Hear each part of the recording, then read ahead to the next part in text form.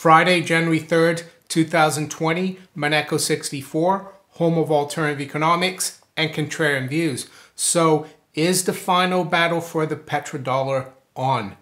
And this battle, unfortunately, might be a real kinetic conflict. I don't want to say the W word. Before I start, I'd like to say I don't take sides. I'm an observer from outside. I try to work out what's going to happen financially, monetarily, to try to help people protect their savings. That's what I'm trying to do myself. For me, my background, of course, is in finance. I worked for 25 years in finance. Started out in Geneva, Switzerland for a small private bank and worked in the city of London for various brokerage houses for a big bank as well. So that's my experience. I'm trying to give you a rundown on things, market-wise, economically, geopolitically, how I would have done to my institutional clients back in the city. And hopefully that will continue to be of value to you. Anyway, the title today, of course, is the final battle for the petrodollar on. And why final? Well, many of you might know the story of General Wesley Clark when he went to the Pentagon right after 9/11, and one of his friends called him in and said, you need to look at this memo. And it was a memo saying that they were planning to invade 7 different countries, and one of those countries on that list, of course, was Iran. That was, of course, the neocon plan for the project for the new American century. That's been almost 20 years now, and Iran still hasn't been invaded, or there hasn't been a war with Iran. And what's it got to do with the petrodollar? Well, it has almost everything to do with it, because a lot of the oil that flows out of Saudi Arabia, and Saudi Arabia, of course, is at the heart of the petrodollar. They're the country that agreed upon with Kissinger for Richard Nixon back in the early 70s that Saudi Arabia would only sell their oil in dollars. So that was the deal. That's what's kept the demand for dollars all those years, even though Richard Nixon took the dollar off the gold standard, or the Bretton Woods system standard, in 1971.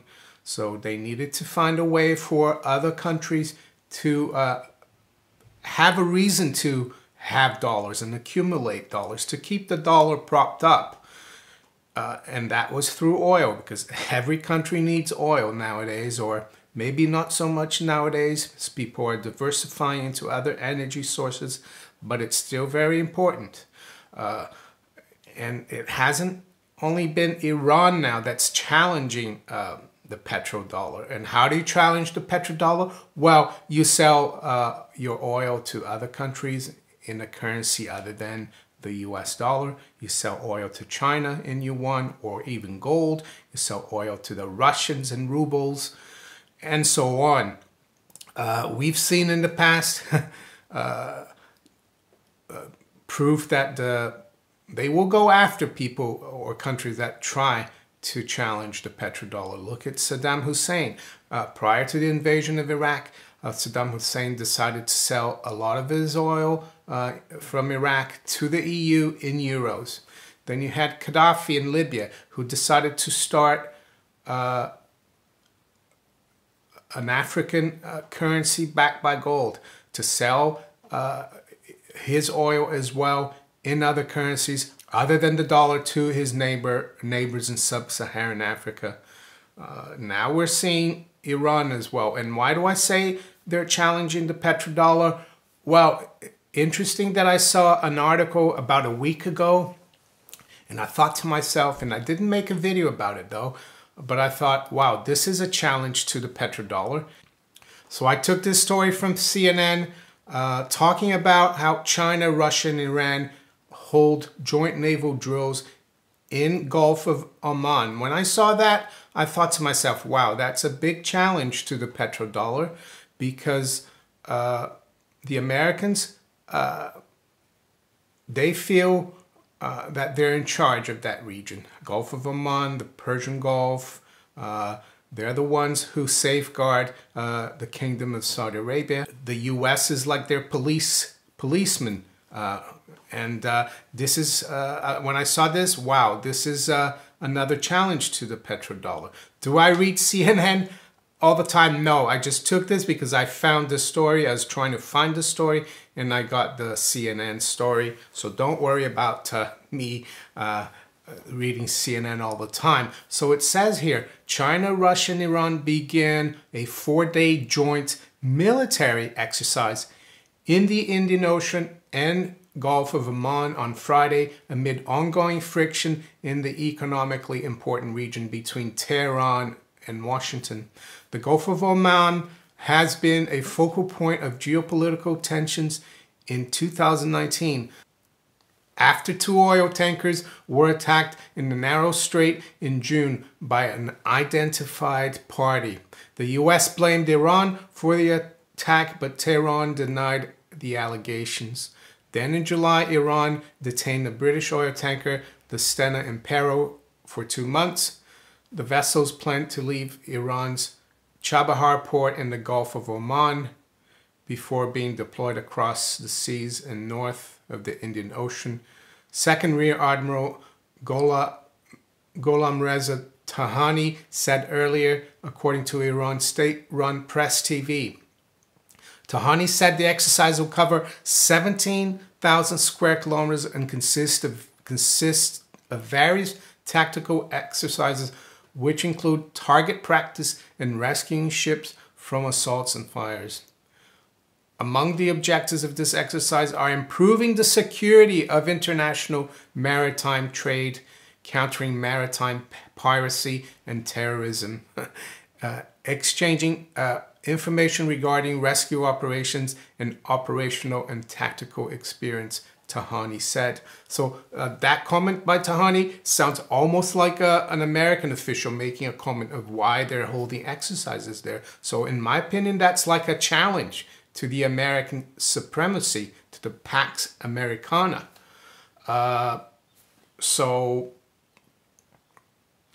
I think that was a significant story back on the 27th of December.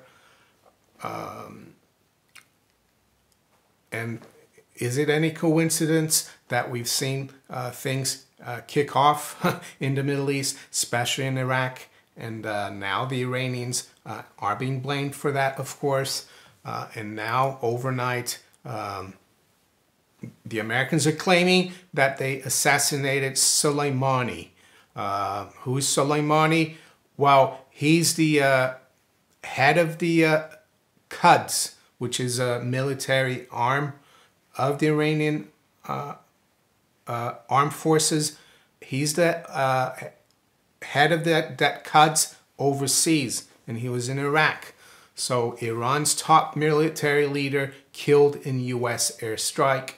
Pentagon accused Qasem Soleimani of orchestrating attacks on U.S. forces in Iraq. So am I saying that what's happening in Iraq is not real? It's a false flag? No, but it's interesting that it's kicked off after those joint naval exercises by Iran, China, and Russia. Don't forget, China is the country that the U.S. is currently trying to negotiate a trade deal with. Yes, it looks like they've gotten phase 1 done, that they're going to sign the phase 1 deal on the 15th of January. Is that going to happen now? We'll have to see. Don't forget as well that the whole trade deal was supposed to have been signed March 1st, 2019. That's my take on what's going on. Of course, we need to wait and see for more information from the United States, also from Iran. And it will be interesting to see how China and Russia react to this. The FT, of course, says Soleimani assassination risks all-out war between US and Iran. Liquidation of Quds commander takes Trump presidency into dangerous territory. The problem I have is an all-out war against Iran could be an all-out war against other countries like China and Russia.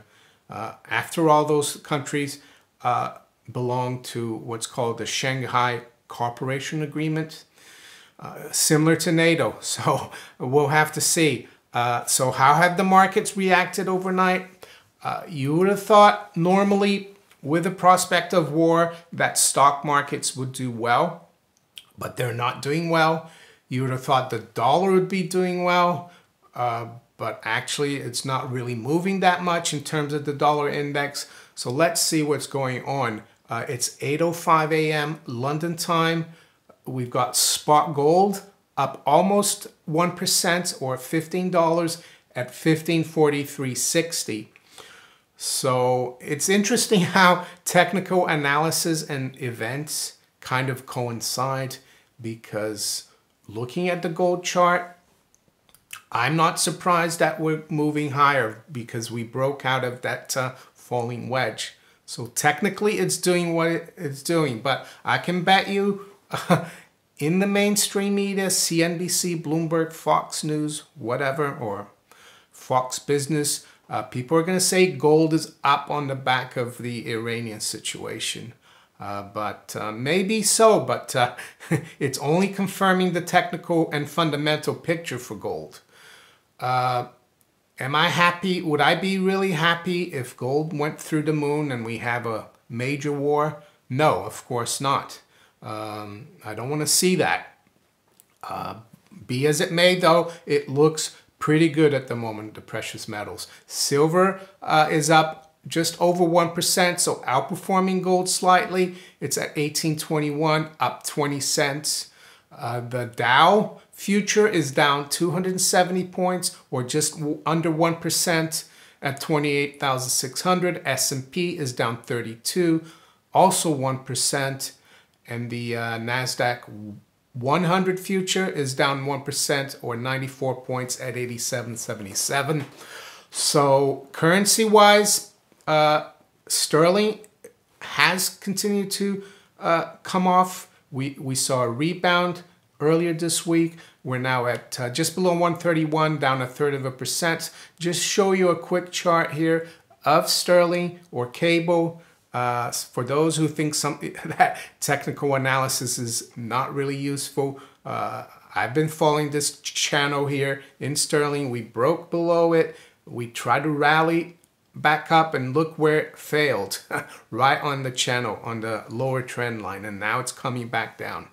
The euro is a little weaker, down 0.14% at 111.57, and the dollar is down almost 2/3% against the yen, just below 108. Dollar is up slightly against the Chinese yuan at 697. Crude oil, of course, has benefited from the instability and the assassination of the Iranian military official. We've got WTI up 3%, just below $63. We've got Brent up 3.25. The other thing that's happened that's quite convenient for the bond market is that we're seeing a so-called flight to safety of treasuries. We're now 10-year yield is almost down to 180. It's at 182, down about 6 basis points. So very interesting start to the new year, I guess. 2020 has started literally with a big bang. Let's hope it doesn't get any worse, the situation geopolitically, militarily, but let's keep an eye on it. If you enjoyed this video, make sure you hit the like button, subscribe to the channel if you haven't yet. Please share this video far and wide. And you can also follow me on Twitter, BitChute, Steemit, and DTube. I wish you all a great day. Take care. Bye.